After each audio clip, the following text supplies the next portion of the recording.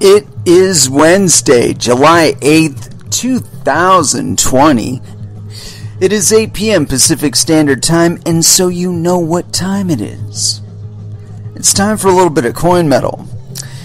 And it was yet another exciting get your ass kicked by Jiu-Jitsu Wednesday. I'm definitely feeling my injuries, man. Feeling my injuries on my ankle, feeling my injuries on my knee. But it feels good.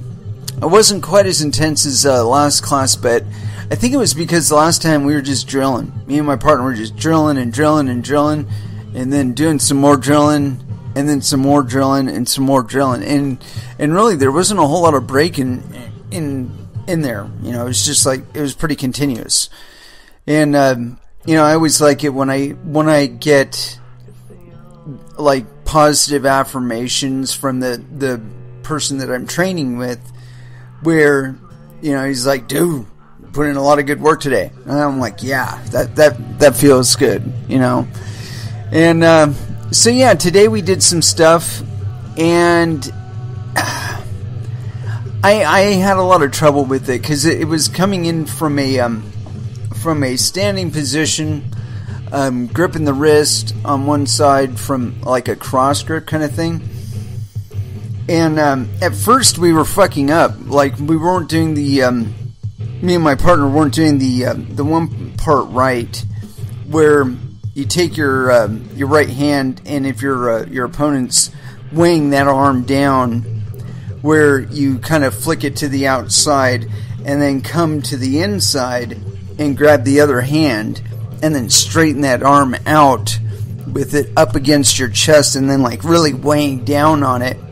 And then a little bit of an ankle pick. And I was getting a little too slick on it, you know, and I think it was just because, you know, by like the 30th or 40th repetition or whatever the fuck we were on, you start kind of just feeling it's like, okay, and going through the motions kind of thing to get to this next part that we're working. Because we were doing it by parts, you know. First was the takedown. Then was the progression of getting the knee slice, and then progressing from there to various submissions. And we covered two. We covered the it's like a hip lock or something. I don't know how to explain that one, because you have your feet hooked around the back of one of the knees. And then you reach back with your knee, and you scoot their lower leg up. You know, you kind of like hook it around it, and then you grab a hold of the foot, and then you bend it back. And it's kind of a brutal submission, but you're going to tap to that if you get it right. We did that, and then we did the arm triangle, and I was having a little bit of difficulty getting the right angle for the arm triangle, and that's one of my favorite submissions in gi jiu-jitsu is the old arm triangle, just because it's kind of brutal. You know, it's one of those things. You know, if you get it right on somebody, it's very not nice feeling, very not nice feeling. And so yeah, it was a very productive day. I felt pretty good about it, and I'm glad to be continuing to do it. Anyway, let's go ahead and throw down with some music. I haven't the slightest clue where we're going to go today. I got some tabs open in the browser, but I don't know how productive they'll be. It's been a little bit freaky out there in the crypto zone. Well, some like pre-murmurs of people figuring out that there's these things called altcoins, and they can make money by trading them. And, yeah, that bit of excitement has been happening, and I guess Doge really freaked out the other day. So, you know, it's a good thing. I'm glad to see that part of crypto is starting to evolve. Where I believe we're headed next in this, though, is that we're only at the beginning of people figuring out about altcoins. And pretty soon they're going to be figuring out that their best and most secure participation in cryptocurrencies is as like a node, that's staking or a miner on one of these proof of work networks. And I think that I'm starting to see some glimmers that's the next thing on the horizon. And I do believe that over the longer term, people are going to figure out that it's only as secure as your participation in it. If you're doing your due diligence, you're doing some code reviews, you're looking at GitHub, and you're looking what the other people are saying about an implementation before you implement it, then we're going to have healthy networks. But, if we have people just going by default settings and letting the devs set everything for us and dictate everything for us, we just end up with another hierarchy similar to the one that we're trying to get out of, where there's a position of authority, that can be monopolized. And I don't really believe that exists anymore, especially with the fact that anybody, any average Joe can make a cryptocurrency. There's no age limitation, no realistic one anyway. And it really comes down to what people are willing to participate in, what they're willing to devote their hardware to, Anyway, let's go ahead and throw down with some music. And I want to go with something off of Carnivore. And I'm feeling like,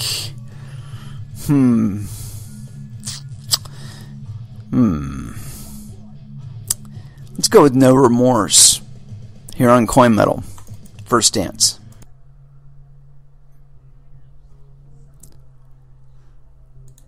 And that was Static X with The Trance is the Motion. And so, as far as what we're going to get into tonight, I haven't the slightest clue.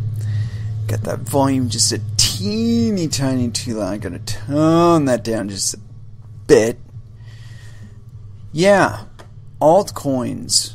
Been freaking out today, man. Freaking out. I'm enjoying it, don't get me wrong. It's been good. It's been very good. Although, not as good as it should be. I've said this on the show, I'm probably like the worst trader in all of crypto. I mean, I've made $1 or $2, but I mean, I've been in crypto winter too long. Just too long. And I'm hitting sell way too quick. And shit keeps going up after I hit sell, and I'm just like, well, I can't buy back in, because if I buy back in, it'll continue to go down, I'll continue to lose money, and it's that fucking FOMO, man. I'm telling you that crypto winter was just hard. It was just hard. And so I'm really glad that I do have jiu-jitsu as an outlet for, at least, with my training partner and whatnot. I'm at least that, it's making me feel good that I have that, because if I didn't have that release, I wouldn't even be able to get what little bit I do or have, so patience, timing, and my timing is off still. I'm just going to say that. I did actually own some Doge, and I did actually make just a teeny tiny bit of money on that, but like I said, I sold out way too early because I was a fucking idiot. And, by the time I was thinking about buying back in, it was already coming back down. It's like, I want that money. But, so, like I said, patience. It's key, and, yeah. Anyways, as far as what we're going to get into for the day, I do have a couple little tabs open here. Oh, I thought this was really fucking entertaining. And I don't know, man. This is to me, this is like dangerous water. I mean, I've enunciated a multitude of times my lack of faith in DeFi and any of these quote-unquote second layer solutions and tokenizations and whatnot. I mean, especially ones with weird, what do you call them? I don't know, any of the tokens, any tokens. I'm not a big fan. And it's not, I'll tell you, my feeling on it is that the proper way to start a coin, you know, if you intend to start a project and have people support it of their own volition out there, as the original cryptocurrencies started off as, and a lot of them work that way today. If you want to launch that, you can't piggyback it on somebody else's work. You have to assume the full risk of what you're putting out there. And there are a number of laws out there that enunciate to you specifically what kind of activities require licensure. And the fact of the matter is that if you were to go back to the Bitcoin white paper and you were to assess the project on its face, there is no point for regulatory friction on Bitcoin proper. Meaning when you're doing a peer-to-peer transaction, as Bitcoin was intended to be performed, you would be doing so directly on chain, and it would be the public would be able to see the transaction happen. They wouldn't necessarily know who you are or the person you were transacting with was. There are a number of ways that you can go about obfuscating exactly how you're doing the transaction and who you're doing your transaction with, just on the open blockchain. But there are entities that want to take that capability away. And it's because their model of their entire business model requires somebody in the middle who requires a license so that they can get the government layer in there, you know, to where they can add things like taxation directly into the transaction. It'll be completely, you know, you won't even see it, you know, because the price that you're being offered for whatever product or whatever will include the tax in it for your specific zone. I mean, they can do that now. But there are ways around that. You know, and if we are to assume that anybody is going to be doing it, you got to assume that they want everybody to be doing it that way. The problem is that cryptocurrencies are all about choice, and they always have been. You know, you have a choice as to whether or not you want to be a miner for Bitcoin. You have a choice as to whether or not you want to be a developer for Bitcoin or any other cryptocurrency out there. So anyway, all about choices. Some of the choices that you're offered, I believe, are just kind of by default not good choices, you know. And so anyway, I got this thing. It's on Cointelegraph.com, and this is by Andrei Shevchenko. So yes, penis. And this is authored approximately 12 hours ago. DeFi lending platform enables no collateral loans with new feature. This is going to be good.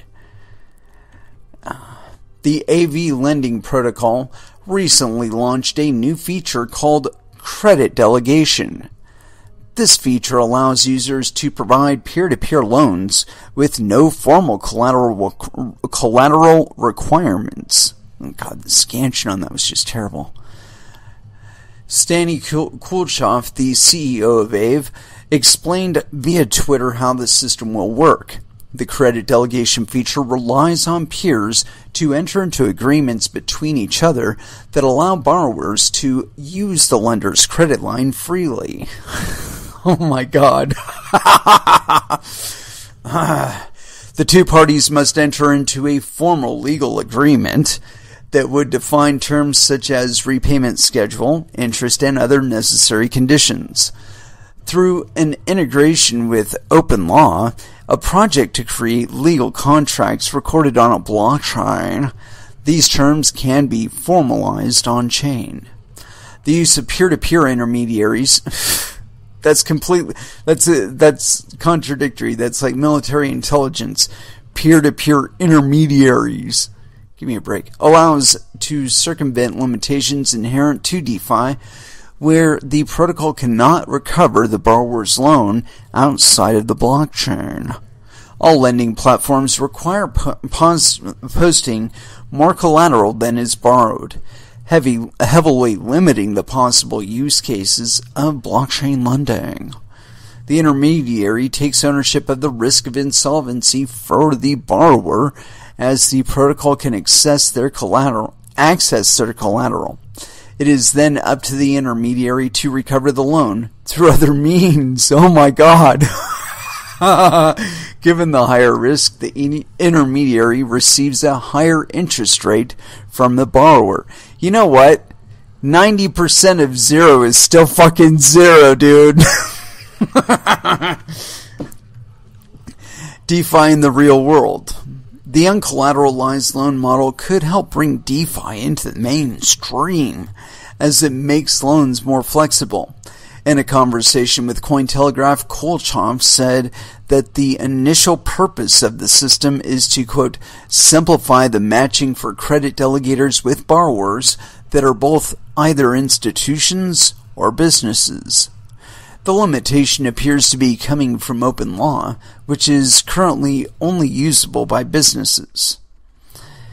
He proposed that if the idea were to be proven, it would be expanded to a larger audience. Aave would, in this case, become the, quote, lending liquidity backbone for any finance to source liquidity.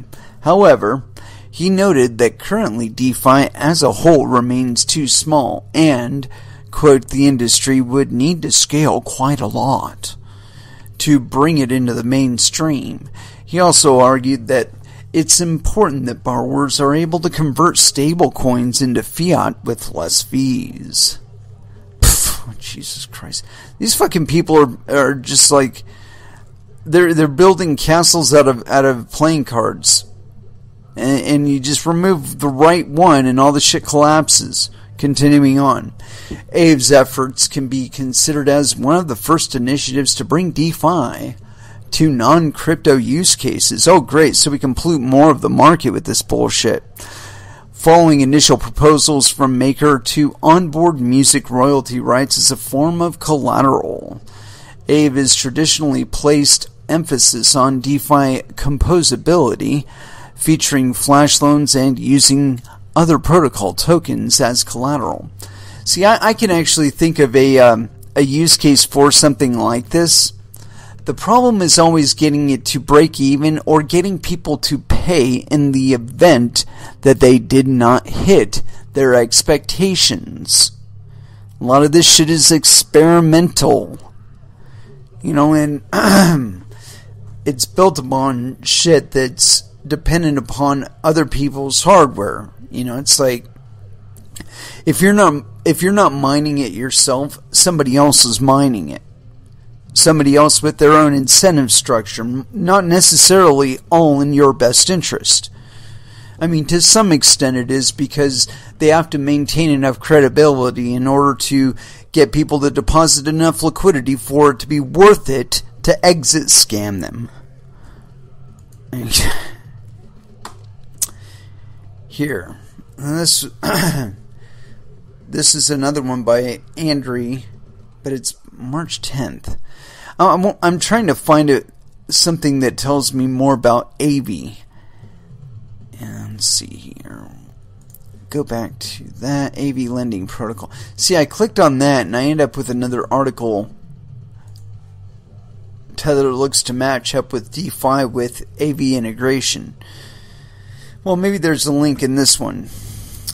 Let's see. Tether is now available on Aave, a non-custodial lending platform formerly known as ETHLend. The top stablecoin by market capitalization appears to be signaling its move into Ethereum decentralized finance. Tether shared an announcement on the development with Cointelegraph on March 10th, USDT's Aves existing offering of DAY, USD, TUSD, and SUSD stablecoins. Paulo Arduino at Tether told Cointelegraph, I believe that DeFi is one of the most promising markets or technologies that are rising at the moment.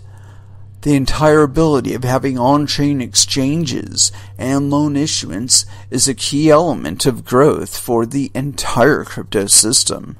It's normal for Tether to try to lead this space or be the most used stablecoin in this space. Actually, I think stablecoins are fucking securities and they should be banished from this space. They should not be considered cryptocurrencies, nor appropriate intermediaries or proxies for US dollars or other fiat currencies.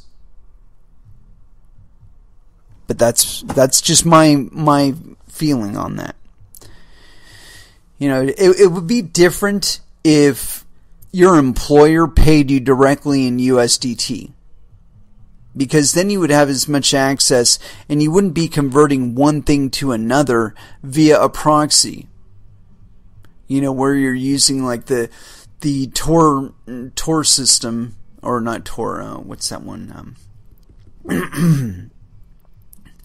Not Tor, the people that bought, not Tor, shit. I'm trying to think of what it was. Isn't the Pirate Bay? It wasn't Napster. It was something like that. Fuck. It's like on the tip of my tongue. And I know somebody is like shaking their fist at their monitor saying it. It was BitTorrent. Damn it, Tron. There you go. Tron. Where they're enabling USDT, and I don't know if they're doing other stable coins or not, but I know they're doing Tether exchange on their network. And so I don't trust any of that shit. You know, if it's not something that is mineable just like Bitcoin, I don't trust it. You know, because the fact of the matter is we have no idea whether or not Tether is solvent. And the chances are that they aren't. You know, that they're running by on fucking credit on both ends. You know, they don't have the Bitcoin and they don't have the Tether. That they're operating on fractional reserves of both. I mean, they don't have the US dollars. And so, yeah, I think all it takes is for just one of these supposed financiers to either have a hack, have an exit scam, or their legitimate lenders or legitimate interfaces with the legitimate legacy markets are cut off. And it would seem that there's no chance of that just because of the shadiness, I would say, of certain entities behind Tether. And whether or not they're actually connected with elements like the CIA and I know that's kind of like out there, but people have actually studied this stuff and have put it back out there. You know, it's all out there for you to find if you look. But I've been saying this on this show, and I'm going to go through this article without coloring it first, just to see if it is an affirmation of what I've been saying on this show. Continuing on. This is by Michael Kaplikov, so yes, penis. And this is on Cointelegraph.com. Crypto OG thinks altcoins will outperform Bitcoin in the near future. The founder of the first crypto venture capital firm believes that altcoins will eventually provide better returns than Bitcoin.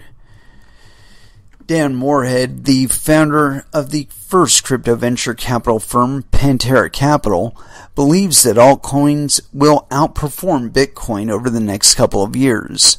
Speaking to the Unitize virtual event, Moorhead said in the short term his firm is betting on altcoins. Quote, and it's in our opinion that these altcoins, and particularly small cap smart contract tokens, are going to outperform Bitcoin over the next couple of years. I don't believe that's true. I believe that the tokenization gimmick is going to get nailed, either by the SEC hammering down further with their regulatory efforts and redefining shit into where even more of the market is canceled out from being able to participate on that level. But yeah, anyway. And it's our opinion that altcoins, particularly smaller contract, blah, blah, blah, portfolio altcoins are up 100%. He emphasized that it would be incorrect to suggest that Pantera does not believe in Bitcoin. Rather, they are of the opinion that smaller coins will go up in value more. Quote, "We think Bitcoin is going to go up a ton, but altcoins will go up even more. An example is Bitcoin is up about 30% year to date, which is amazing. Given that equities are down and real estate's down, and almost all assets are down in price. But other things in the cryptocurrency space are up much more. Ethereum is up 80%, and then other smaller projects like Augur and 0x, or Zerocash, I guess, or Zcash, 0x anyway, are up 100% on the year. Pantera is an investor in Augur and OX, however it missed out on Ethereum, initial coin offering back in 2015. Digital assets outperforming traditional asset classes should incentivize more institutional interest in the space. Actually, I think it's going to interest a lot of consumer level people. Yeah.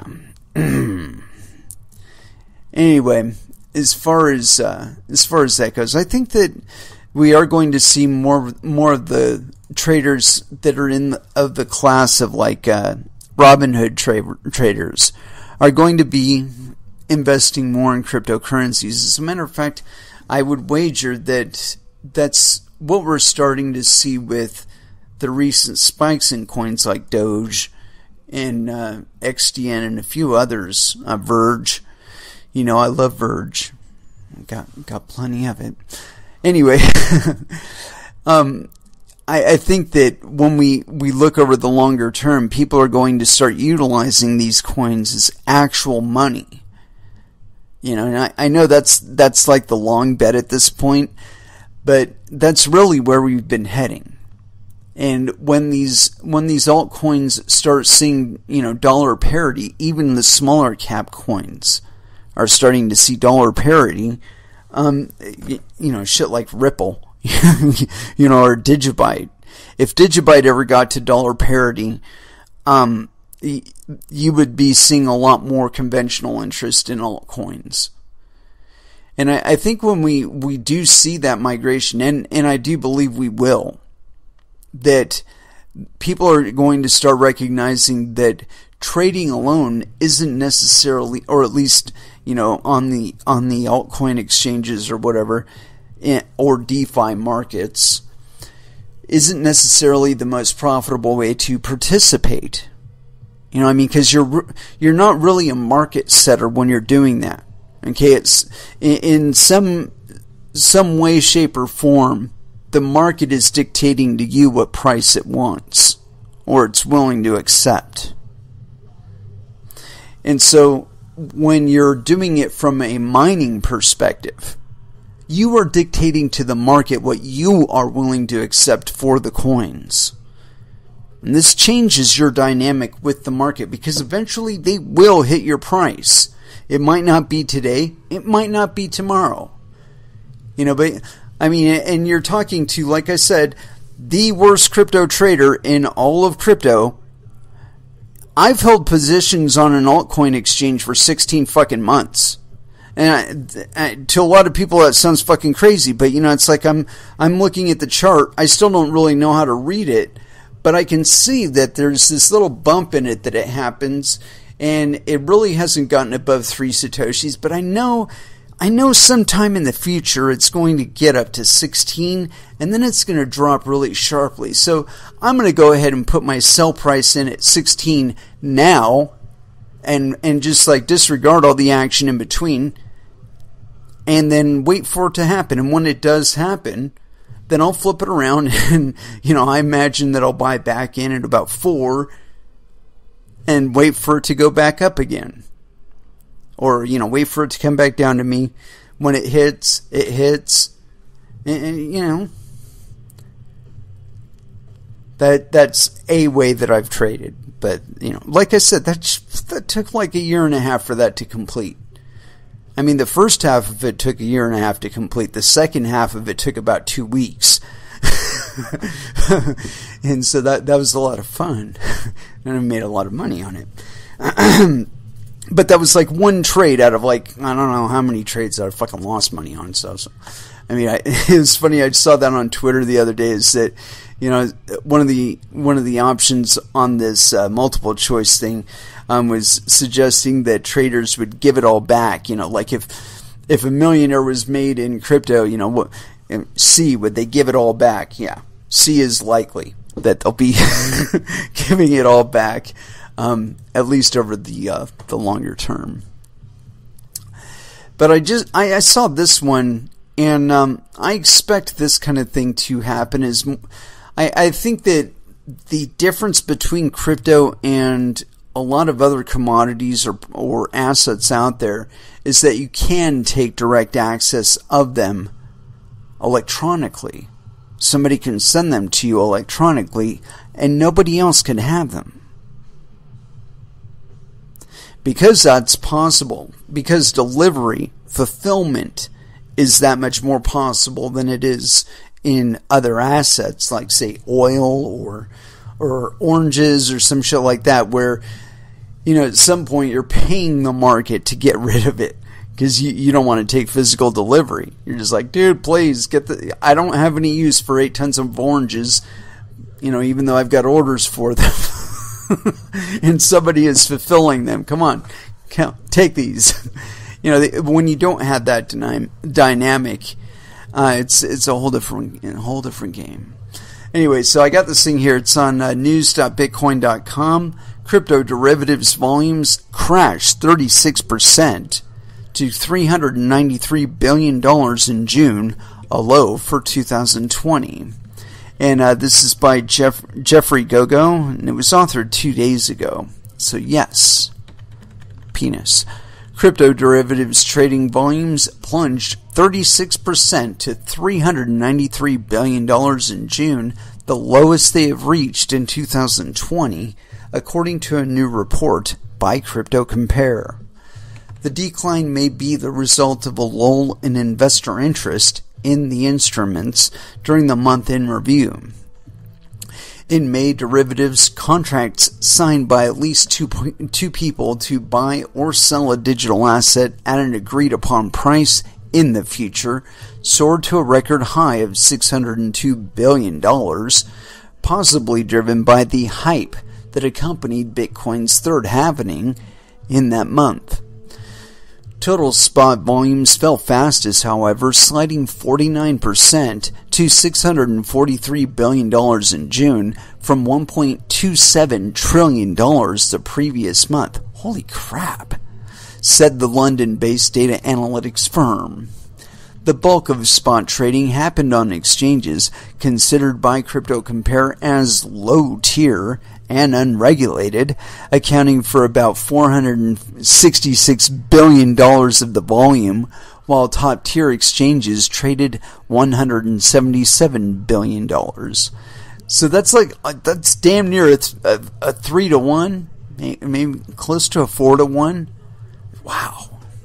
Quote, spot volumes have gradually dwindled through the month of June, now representing roughly half of the daily volumes seen in the previous month, notes the report published on July 6th.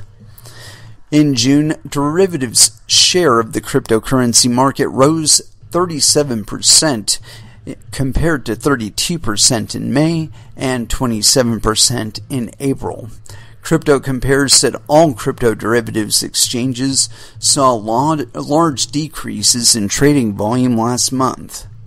BitMEX reported the biggest decline of 50% to $51.6 billion, while Chicago Mercantile Exchange, CME, which focuses on institutional investors, posted the least the least decrease, with trading volume dropping 17% to $6.7 billion. However, Huobi accounted for the largest trade volume of $122.4 billion, down 38% from a month earlier. OKX and Binance followed with $107 billion and $86 billion worth of trades, respectively. Both the exchanges reported trading volume decline of over 30%. At Durbit, volumes crashed 43% to $8.8 billion. Institutional options volumes on CME hit a record monthly high of 8,444 contracts traded, up 41% since May. The regulated exchange said future volumes, as measured by the number of contracts, fell 23% to reach 128,258 in June. Deribit monthly options volumes tanked 17.8% to about $2.5 billion in June, quote, but this is less of a decrease than seen on other derivatives exchanges that only offer futures products, Crypto Compare observed. What do you think about the declining crypto trading volumes in both derivatives and spot markets? I think it's because most people are starting to get the hang or at least understanding, the people that were trading in conventional derivatives and whatnot, that they're starting to recognize some of the advantages of working completely in unregulated terrain. And that this is foreseeable. This is completely foreseeable. And I believe I have got a prediction here that before long, conventional and legacy markets and participants and regulated participants and licensed participants, they're going to recognize that AML KYC is costing them money. Because as we can see here mentioned in this very article, there's a differential of some $300 billion of additional unregulated shit happening than there is regulated. Really, why is the legacy market losing out on that? They're losing out on it because they're choosing not to participate in it. And I've said this multitude of times. It's like a continuing theme on this show, that if they simply let it go back to the regulatory level that we had in, say, 2014, we would see some significant wrecks. But we would also find out what's really successful and what really produces. I'm kind of like an invisible hander on this, that regardless of the number of interests that are introduced, regardless of who the entrenched interests are at the moment, everything changes. And it doesn't matter what the regulatory terrain is, people are going to do what they're going to do in order to make a profit at what they're doing. It's why they are doing it. No profit, no motivation to do it. That's all there is to it. And when we're seeing that regulation is only costing us, even the legacy players are going to see this. They're going to say, you know what? It doesn't matter how many licenses we have. It doesn't matter how many federal regulatory boards we've got with a fucking hand up our ass. It doesn't matter how many lawyers we hire. Our software still isn't any more secure, and when we get fucking hacked, none of that shit protects us. So, rather than wasting all our money trying to create new barriers to prevent other people from getting into this shit, why don't we just try and make our shit the best shit that there is? Make our exchange the most secure it can possibly be. Make our exchange the most transparent and open as it possibly can be. And people will want to do business with us because we are demonstrating that we really give a shit as to whether or not we lose their money.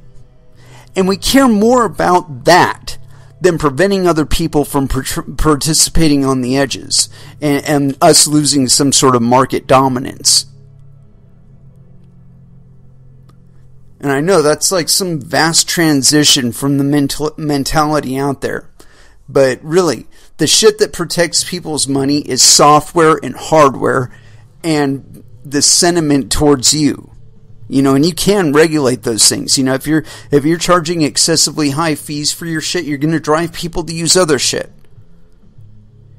If you're an asshole to people, make them wear masks coming into your fucking store, people are going to take their money elsewhere.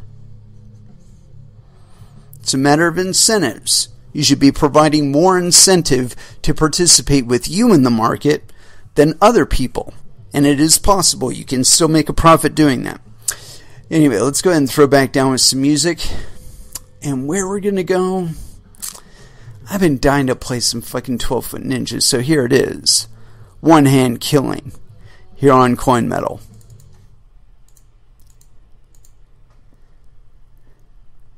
And that was Amon Amarth. And for some reason, I don't actually have all the metadata on that song, but oh well. And so, what else we got here? I've got a few additional articles we can go over, that we will go over. And this one in particular I thought was kind of interesting, and especially in terms of like DeFi and Bitcoin second layer solutions and all that shit. The possibility of double spends. And so I got this thing here. It's on Cointelegraph.com.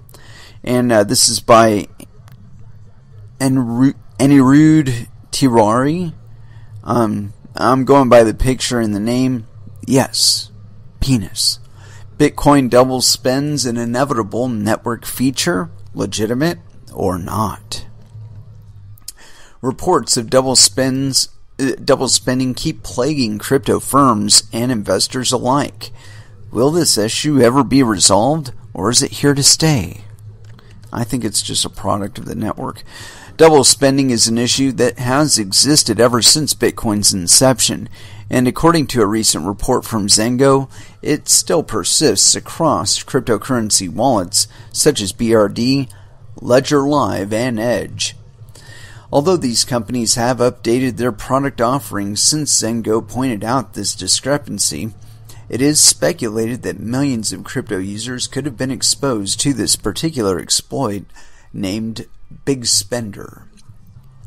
Ledger, one of the impacted crypto firms, even claimed this vulnerability is only a user experience flaw.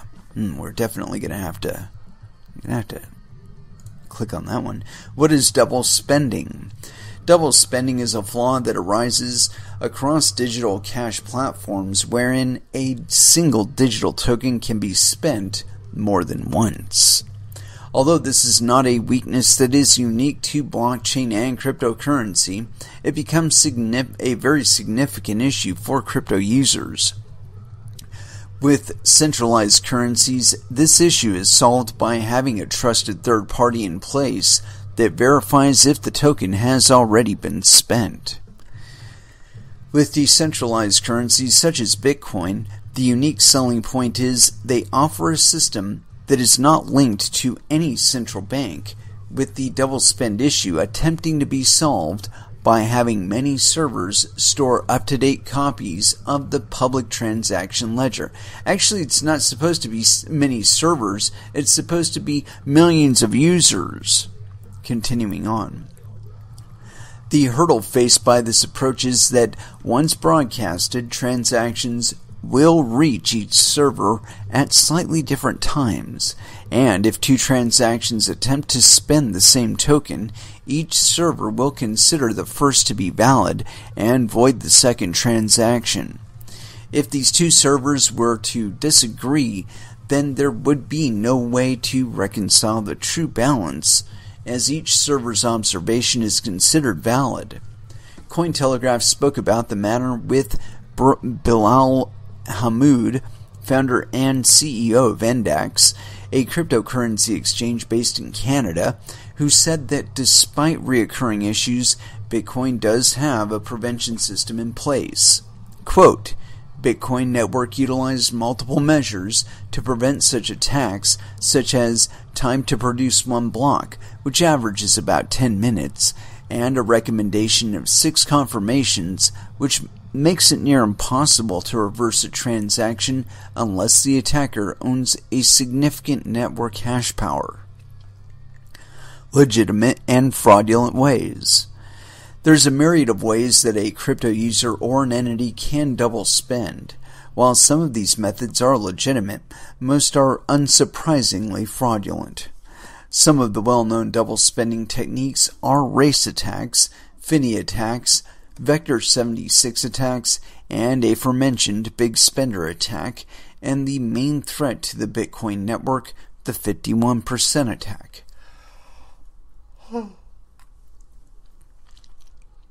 A race attack, known as a replace by fee or RBF attack, happens when the merchant or receiving party accepts the transaction with 0 confirmations. It is the most common double spend, where a user sends a transaction to a merchant, and once the transaction has been accepted and goods are delivered, the attacker sends a conflicting transaction to another address with a higher transaction fee, forcing it to be validated before the original transaction. On this kind of attack, Hamoud commented, quote, These kinds of transactions are not always fraudulent. Exchanges like Index typically carry out these transactions as they control a Bitcoin node with a method that is called RBF, replaced by fee, to reverse a transaction whereby the transaction fee was low and they need the transaction to go faster, or if the user of the exchange sent to the wrong address and the exchange attempted to reverse the transaction. A Finney attack, however, is a fraudulent double spend that relies heavily on network hash rate and requires participation from a miner. This type of attack is extremely rare in the current scenario, as it requires Bitcoin's hash rate to be extremely low. A Vector 76 attack is also a rare attack in that it is a combination of Finney and race attacks.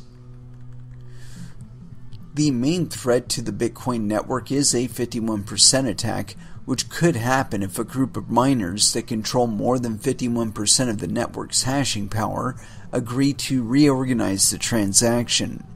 This allows attackers to prevent new transactions from being confirmed by interrupting payments between some or even all users on that network.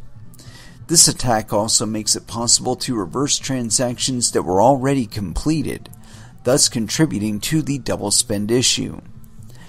One of Bitcoin's forks, Bitcoin Gold, has had its network hit by such an attack twice, in 2018 and 2020.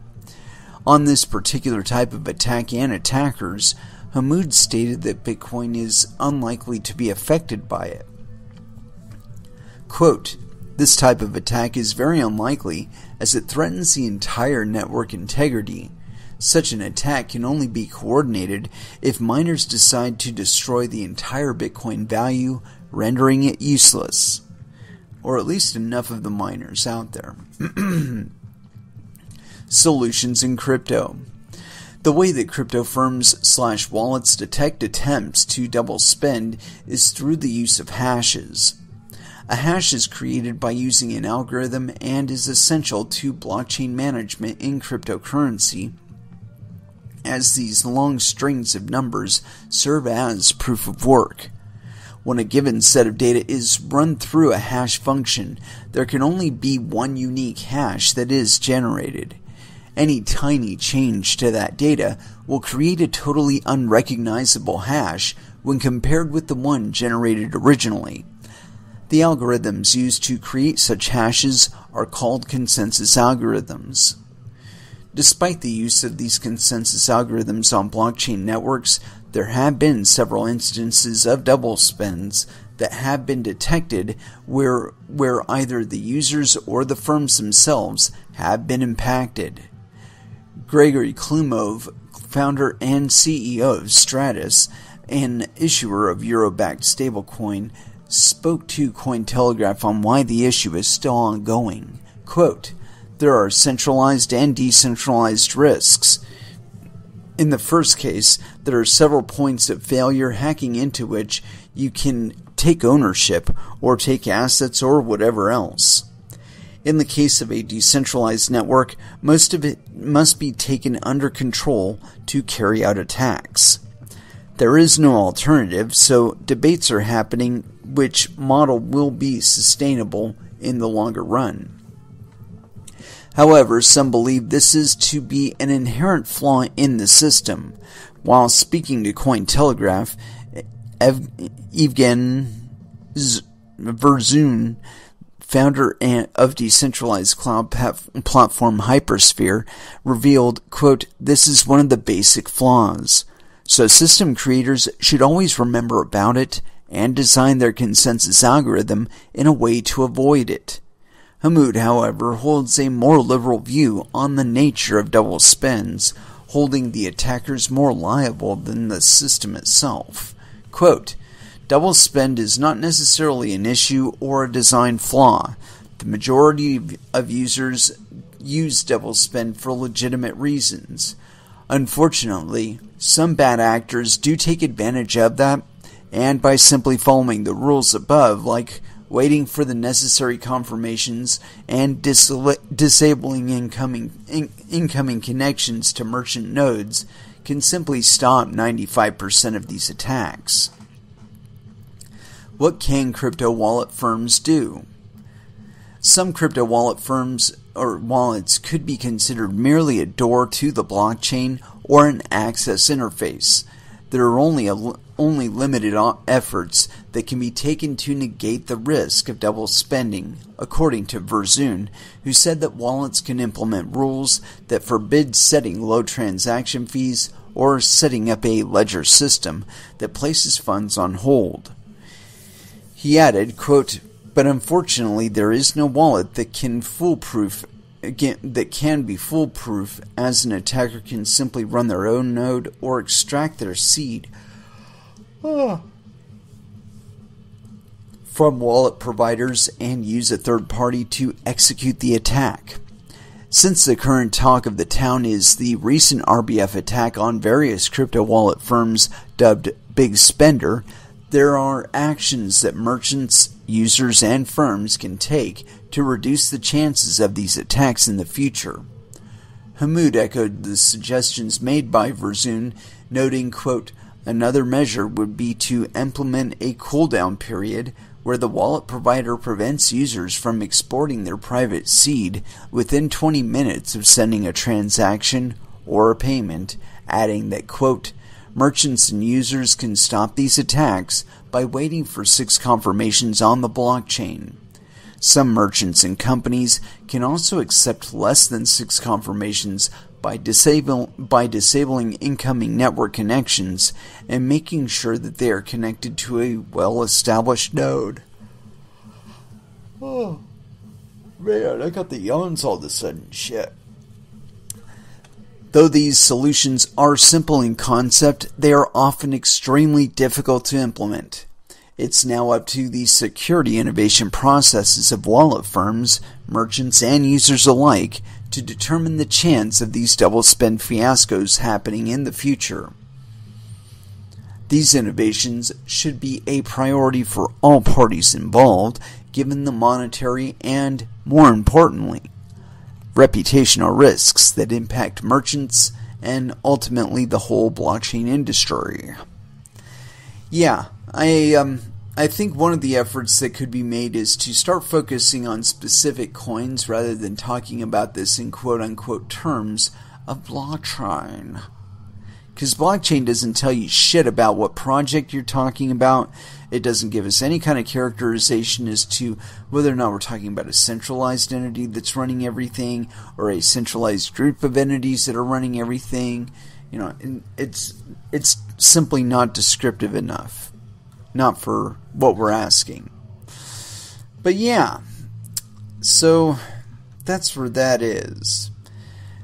That there are multiple attacks. There have been multiple attacks. There are attack vectors. But let's see if we can go any further in here. I don't know about that. It says, this is on Cointelegraph.com, and it's by Adrian Zmedzinski and Yes Penis. Ledger crypto wallet claims purported vulnerability is user experience flaw. Ledger's chief technology officer, Charles Goulmet, said that the recently revealed vulnerability is nothing more than a user experience flaw. Jesus Christ. Fucking people. That. Leading crypto hardware wallet producer Ledger has denied that its product's transaction management software featured a double spend vulnerability. According to Ledger's CTO Charles Goulmet, the vulnerability recently revealed by software wallet Zengo is, in fact, nothing more than a user experience flaw. He illustrated the nature of its hardware wallet companion software, Ledger Live, to Cointelegraph. Quote, "It's important to understand that rather than an attack, the actual flaw may be seen as more as a clever piece of trickery. Trickery is not a vulnerability. However, we do want to prevent anyone from falling victim to these kind of clever schemes. It's just a UX issue that could be used by a dishonest product buyer." These claims are not new. Zengo's claims are closely related to those released by Bitcoin Cash, BCH-focused firm Bitcoin BCH, at the end of 2019. At the time, the firm's CEO, Hayden Otto, explained in a video how a Bitcoin point-of-sale solution misled merchants into believing non-confirmed transactions were final and accepting them. Like Bitcoin BCH, Zengo noted that Bitcoin's Replace by Fee feature can easily allow users to replace an unconfirmed transaction with a new one with a different target address that has a higher fee. It is worth noting that this feature only makes it easier to leverage the non-finality of unconfirmed transactions, a thing that is harder but still possible without RBF. Furthermore, Zengo's report also points out that RBF does not introduce any new vulnerabilities in itself, and instead, quote, "it explicitly puts the responsibility on wallet applications and users to identify unconfirmed transactions as unsafe."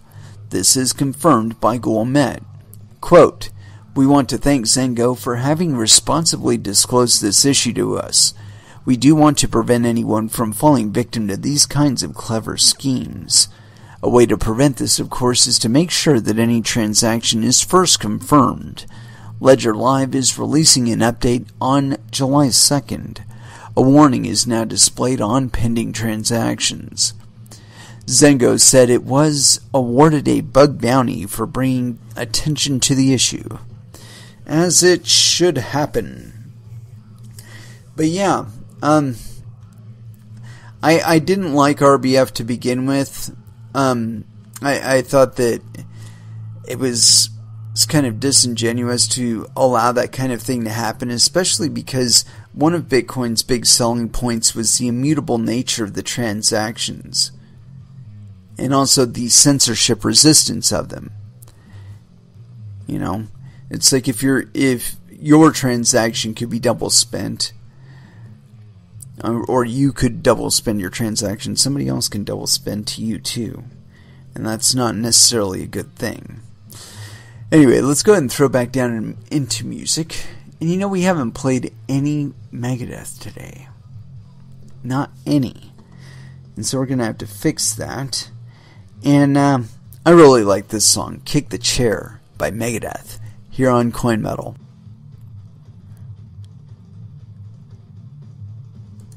And that was Tool with Vicarious. And it is with that I'd like to close out this episode. Thank you very much for listening. I certainly do appreciate the support. We will be back again on Friday at 8 p.m. Pacific Standard Time. And so until then, I want y'all to trade safe. Do your homework. And watch out for your own bunghole, because nobody else is going to do it for you. And so as far as our last dance is concerned, I haven't picked anything out. Kind of flying it by the seat of the pants, as you know we do. And as far as our last dance is concerned, I haven't narrowed it down. And so I think, oh no, we don't have time for that one. It's way too long. But no, we can't play that one. I think we should go with Straight the Skies by Vola, Last Dance, here on Coin Metal. Thank you again for listening, and you all have an excellent evening. Good night.